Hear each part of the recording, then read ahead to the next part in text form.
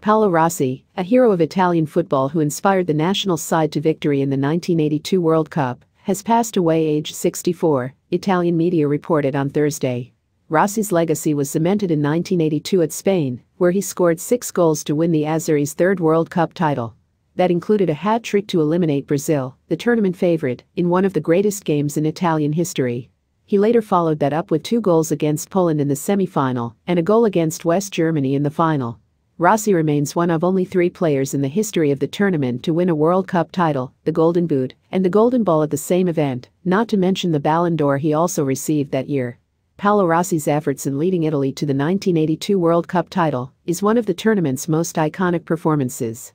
In his club career, Rossi started at Vicenza in the 70s, then moved to Juventus, winning 2 Serie A titles and the 1985 European Cup. In total, he retired with 103 goals and 251 appearances in the Italian leagues.